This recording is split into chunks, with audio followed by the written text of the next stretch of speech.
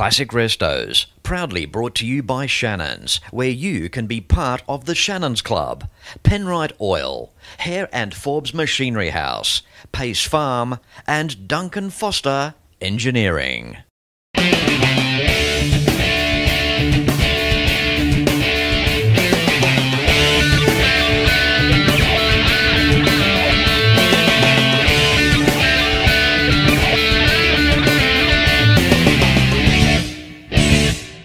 Hello and welcome to another exclusive Classic Restos here in Detroit. This trip is thanks to Shannons, in the realms of keeping you entertained and blown away with incredible content. I think that you'll find this next segment of the show quite amazing. But first, some important commercials from people that are not only great to deal with, but help to keep Classic Restos happening each and every week. It's thanks to Shannons. Ask about multi-policy discounts and sign up for the Shannons Club. Call 134646 for a quote and see more at shannons.com.au. For oils, coolants, additives and technical assistance, oil right, use Penrite. And Hare and Forbes has the range. Buy online at machineryhouse.com.au. There is no question that Detroit is the epicenter for automotive history and excitement.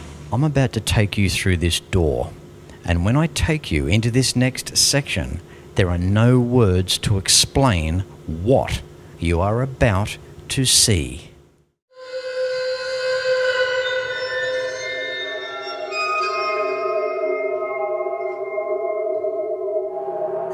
Thanks to exclusive Classic Restos contacts in Detroit, I bring you this in an environment of, if you will, automotive eeriness. For as long as most people have been alive, so have a number of classic cars kept under wraps. This is almost like an Area 51 of secrecy until now. Some people of Detroit own a unique collection of historic automobiles. They have been donated over the years by the auto companies, their executives, and other parties interested in the history of the auto industry. These vehicles are in the perpetual care of the Detroit Historical Society. Some of the cars are periodically loaned out to auto museums around the country, while the balance of the collection is stored in a warehouse at historic Fort Wayne in Detroit. Each vehicle is housed in its own protective, environmentally controlled, clear plastic bubble. As a result of these unusual circumstances, many Detroiters, let alone people outside of the United States, have never seen or even heard of the collection. You are seeing a number of extraordinary cars, and some of them are priceless. An air of legend seems to surround the cars, something approaching urban folklore perhaps. In the meantime, here's a very small sample of this amazing bubble car collection. Oh, wow, wow, and more wow. They're the three words that hit me so far. We have Dave Marchioni. Now, Dave is the automotive curator here at Fort Wayne, the bubble cars. Dave, welcome. Thanks for coming down. It's really exciting to have you here, Fletch.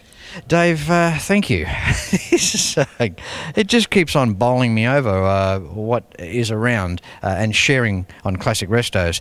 Now, the first car behind me, we have a 1963, a Mustang 2. Tell us about this car, Dave. It's a Ford prototype. It's the last one before they went into production with the Mustang. It's a really amazing piece of automotive history.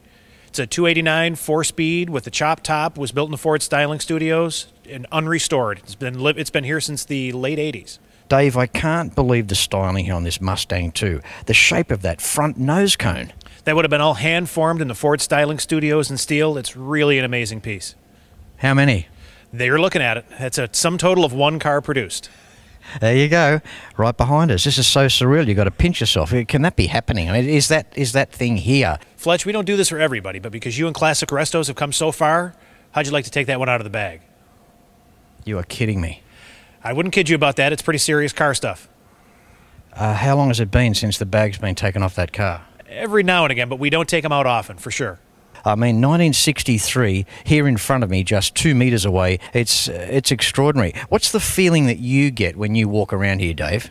I've been with the museum for almost 15 years now, and it still amazes me, the content of our collection and the cars. And you can't be a car guy and not be completely awestruck by these cars. It's just an amazing piece of history. Oh, okay, on we go to the next one. Hey, Dave, what a testament to Cadillac. 1987, a Cadillac Wagon. What's the story with this? It's a really unique piece. The wagon you see in front of you is one of only 2 factory-produced Cadillac station wagons. Okay, now in the past, Cadillac had coach bodybuilders do wagons, right? So this is from the factory. Absolutely. Our Clark Street plant here in Detroit, they were getting ready to shut it down, and the UAW rank and file got together and assembled 4 cars to try and show Cadillac they could make different items here that would be available to the public and sell.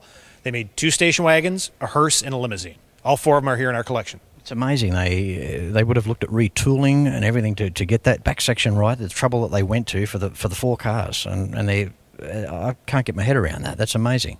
Yeah, well, it's really a testament to the UAW. They really saw the value of the plant and trying to preserve all those jobs for the local guys, and they really worked at trying to make these marketable. And I think, time would only tell, but I'd like to think that if they'd made them, people would have bought them. It's a really cool piece. Did the 4 cars mode, did it help?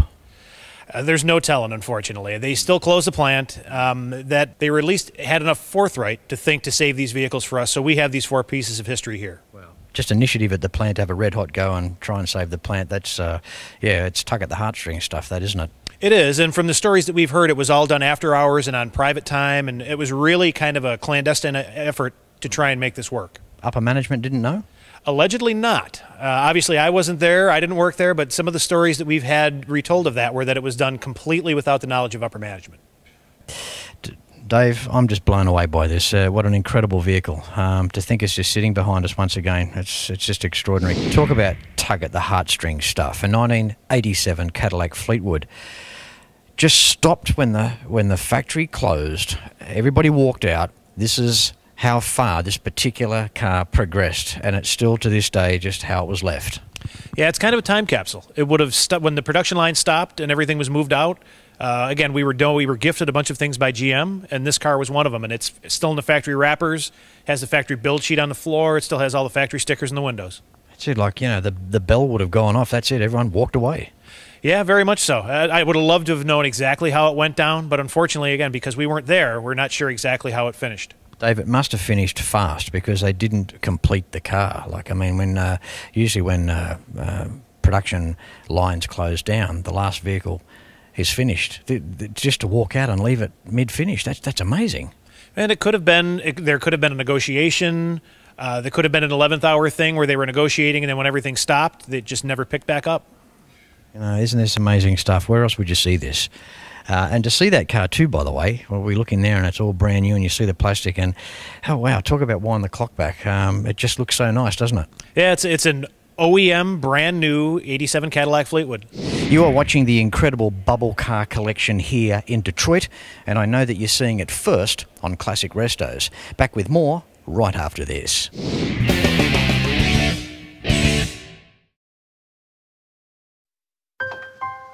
I spend a lot of time out here.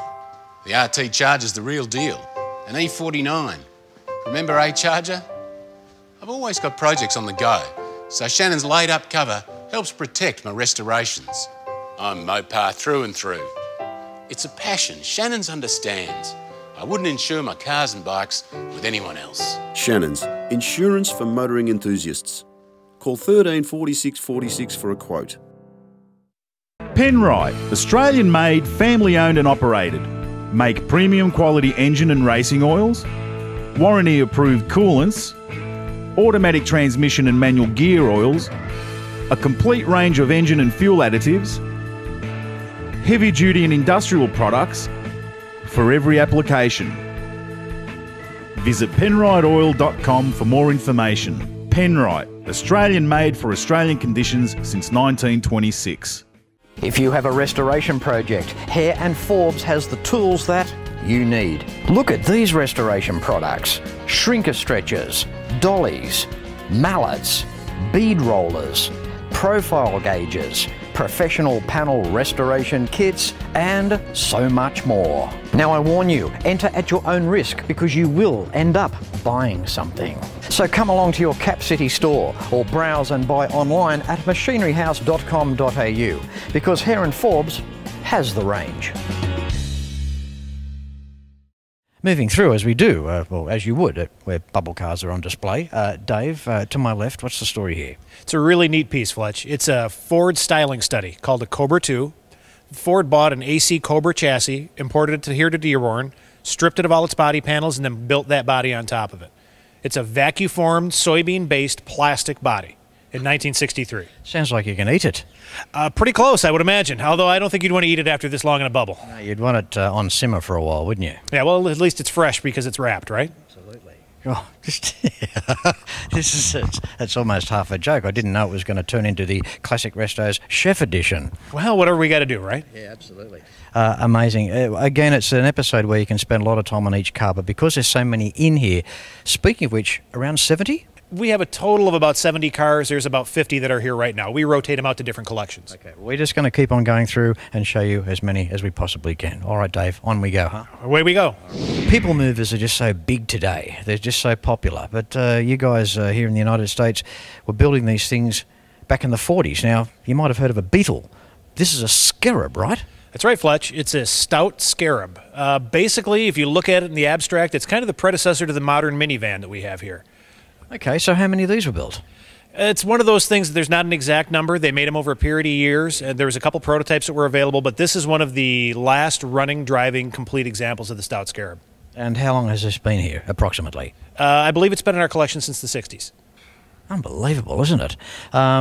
Just to think that something so old is so well preserved, and that's the whole point of these bubbles here. Who had it? I don't know that off the top of my head. What we get with a lot of times is families will give collections after somebody's passed away. If your father had this and you knew it meant a lot to him and the historic preservation of it mattered to him, then giving it to a museum is not a bad idea if you don't have the means or the interest in keeping it and repairing it. Well, there's a family still walking because their vehicle's here. There you go. It stays in history. You know, that's you can still come out and enjoy it when it's out on display. We've actually just put it back into storage from a long-term display at our museum. What do we say about a vehicle like this? A 1940s people mover. Look at the styling of it. When you look at it, it looks almost European. Up here, the windscreen, it's like a couple of eye sockets, and this rib here on the rake, it's like that part of your nose. It's kind of like got its own face. Look at the die cast around the front of the headlights here. Being a Scarab as well, it's got the picture of the insect right in the front there. One thing that gets me about this is the length of the wheelbase, which would suggest that it rides quite nice. And up the back, what powers it? Would you believe? Of course. This is the giveaway tail that it's made in the United States of America because we have a side valve Ford flathead V8. The thing would sound half decent as well. Again, depicted from the Scarab. Look at the engine cowling. It opens out like a pair of wings. This is an extraordinary vehicle. Inside the people mover, a whole new experience would have awaited you back in 1940. It makes quite a few people comfortable. It has a fold-down table. It's got bucket seats in the front and a one-spoke steering wheel. I don't know what the advantages of that would have been, but I guess it looked pretty aerodynamic and pretty classy back in the time. Are the seats adjustable? You bet. Not only are they adjustable, you can physically just move them around to whatever position you want to put them in. Here we go, time for another revelation. We're going to get this baby, we're going to pop it out of its bag. What are we looking at here, Dave? It's a 1963 Cougar 2 prototype car. Wow, again, just one? Just one, built in the styling studio at Ford on a Cobra chassis. Really a unique piece. Wow, goodness me. They must have, when they signed off on them, they designed these things, built them. Then I wonder if they realised that all these decades down the track, where it would end up. Makes you wonder because it went through a pretty heavy approval process. It would have had to have gone from a drawing to a clay to a before they actually built this car. So it's a pretty heavy approval process for something to get this far in production. Yeah. Okay, now the styling of the car too. I mean, so many. You can see European styling in this. I mean, although it's American designed and made, you can just see the different lines and some European styling there. For sure. It's got a lot of the styling of that era. It's got the fastback look to it. It's got the really beautiful character lines on the the This one carries the real true wire wheels. It really looks like a sports car of that day. Really a glorious look. Absolutely. And around the back there, I mean, and, you know, even Corvette is not out of the picture. No, if you put a split in that back window, it's pretty reminiscent of that Corvette. So it's, I think everybody was kind of feeling the same European vibe in sports car at that time. When we look inside the interior, it screams, sit in me and take me for a drive. I mean, it's got the low back buckets, it's the stick shift, round instrumentation. It screams the 60s, but it's performance, it's style, there's just a lot of class going on. Yeah, it's a lot of the Grand Prix look of that era. If you think about that time, it was the glory years of Grand Prix and Monaco and all of that style of racing. And that was starting to translate from the 50s when it first started into that generation of cars. Now, Dave, through your eyes, you're an experienced guy hanging around these cars. You're heavily involved in a lot of auctions. Had this been mass-produced, how do you think it would have gone? Well, it's always tricky to guess that, but it's a really pretty car. And you look at how some of the other cars of that era sold. The Corvettes were a huge hit. They sold a lot of XKEs and E-types over here, so I got to believe there'd be a market for that car. It's absolutely stunning. It's beyond words. It really is, and I think this is the only one in the world right here. In 2017, why not reward yourself with a Fletch tour? Have a look at this. There is nothing quite like a Fletch tour. Carlisle or Ford Nationals, GM Nationals and Chrysler Nationals await you. Book a Fletch tour. It's amazing. I've seen some absolutely amazing cars. What an event. Experience Route 66 from Chicago to Vegas or choose the Detroit tour. I would make it a point to go to Fletch Tours and come to Detroit. There are 5 Fletch Tours. Select the one that suits you best. See FletchTours.com or contact All Things Travel, Lara.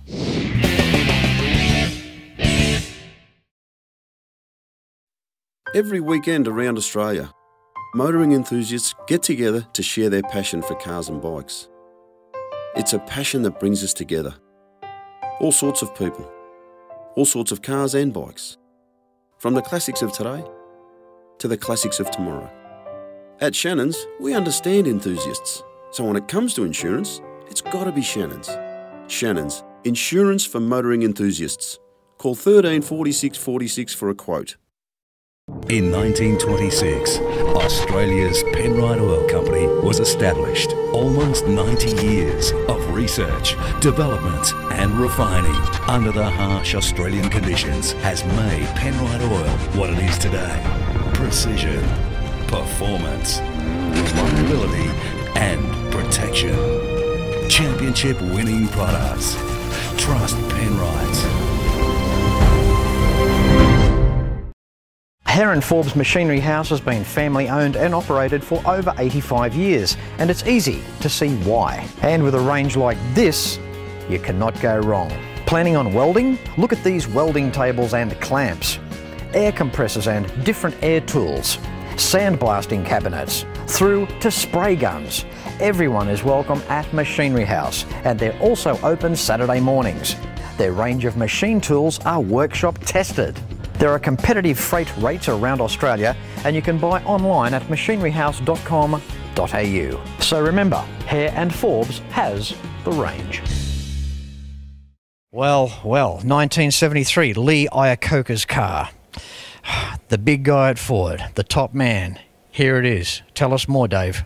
It's really an interesting piece, Fletch. If you think about that time, it was at a time when that car would have gone down the line, and everybody that worked on it knew that it was the president's car.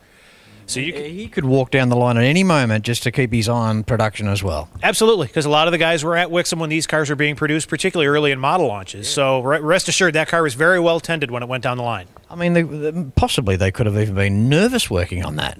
Absolutely. I mean, if you knew that your boss's personal car was coming past you, I bet you put all the rivets and tightened everything really carefully. And at any time you're going to make a mistake, if you were ever going to make one, it was probably going to be then because of being under so much pressure, perhaps. Yeah, well, like I said, it's understood with the UAW guys. It wasn't unheard of to walk cars down the line then, just to make sure that an executive's car or somebody that you knew's car got its proper attention. The big Lincoln Mk4, 460 V8 up front. Now, colour scheme, obviously for Lee. Tell us about the interior. It's an interesting car because it went down the production line, but it's got a pearl white, which would not have been factory and a pearl white then.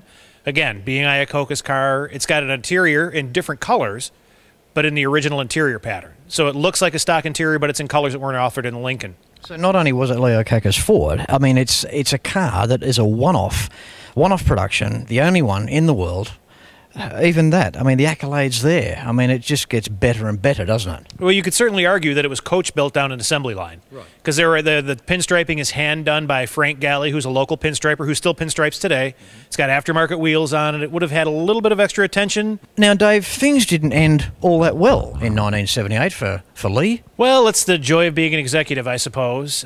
He was notorious for having arguments with superiors, even in moving the Mustang through and everything. But he'd built a career in a provenance that let him get away with a little bit. But he ended with an argument with Henry Ford that ended with Henry saying, well, it's my name on the building. And it's hard to argue with that. Pardon the pun, but I don't want to burst your bubble. But every vehicle in here is inside one to preserve it. I'm just a little surprised that this Yale forklift truck hasn't made the grade. The crown jewel of the collection, in my opinion. And especially if you're feeling down, this particular vehicle can give you a bit of a lift. From one president's car to another. Wow, we represent a different era now. This is Billy Durant's car. Billy Durant founded General Motors, and this was his Cadillac. This is amazing, Dave. It's a really cool piece, Fletch. It's the first closed-bodied Cadillac produced in Detroit. What year are we talking? Roughly 1905, because it was originally built and then rebodied. So it's well over 100 years old, carries all the original carriage work. As you look at it, it looks a lot more like a motorized carriage. It's early in development. So it's really before cars had transitioned into their own entity. A big glass square box. It's like, say, you wait for Superman to jump out of it, you know. It looks a lot like a phone booth. There's no arguing that. But it's an interesting piece, and in the scope of Detroit history, it's really a cool thing to have here in the collections. I mean, to go through all these years and it's still here. I mean, anything could have. I guess the same thing could be said to all of these vehicles. But the older it is, it's the price of rarity. I mean, anything could have happened to this over all these many decades. Sure, there's been numerous. There was the incident at the Corvette Museum a couple of years ago that they lost some cars in. It happens. It's the unfortunate circumstance of life. You know, things happen that we don't always have control of. Yeah. The fact that these things are still here with us is something we work really hard to preserve. I mean, haven't they come a long way? I mean, really, we're talking motorised horse-drawn carriages here. I mean, it's that era, isn't it? I mean, we've got some nice upholstery, very sparse on the inside, of course, by today's standards. A couple of pedals on the floor, that's it. Little engine out front. A couple of lights there that were probably like candles back in the day. But being Billy Durant's car, obviously 5-star all the way for him. Yeah, it's funny when you think of the perspective of that car in history, and even working in history, when I'm standing in front of it, looking at it, and thinking that at some point in its life, Durant was in and out of that, and took it around Detroit, and the things that car has gone through and seen, it's really staggering if you have any sense of the history of it. It's amazing, too, to think that the big screen in front, I mean, we're not talking laminated screens. The roads they had to drive on, it's a wonder they just didn't shatter and fall out. Yeah, you look at the size of the glass in that car, and it's considerable for something that would have been largely unpaved roads. You know, we get 4 seasons in Michigan, so it goes from freeze to thaw to soup to packed. The fact that it's intact in any sense of the word is nothing short of staggering. I guess the soup wouldn't be too bad, but the others, well, you know, you can have that. Well, I don't know about road soup. Doesn't sound very appetizing to me, Fletch, but whatever works for you. Okay. Dave, I'd like to take this opportunity to round off today's episode. It's a little sad, really. I don't want to go. I want to stay here. You have been absolutely fantastic to interview, a wealth of information, and I'd like to thank you and the entire team here to allow us in for this exclusive, this special episode of Classic Restos here in Detroit. Thanks, Dave. Thank you so much for coming, and it's a pleasure having you here. Well, I have to say that is one of the most interesting episodes that I've ever filmed for Classic Restos. The history here and just the mystique of these cars hiding under these bubble wraps is absolutely amazing. I'm sure you'll agree that Dave was a wealth of information and helped tie in this episode to make it even extra special. The return trip to Detroit is also a special thanks to Shannons. As I say at the end of every show, until next week, no matter where you're watching from, please ride and drive safe. I'm Fletch, and I thank you very much for watching.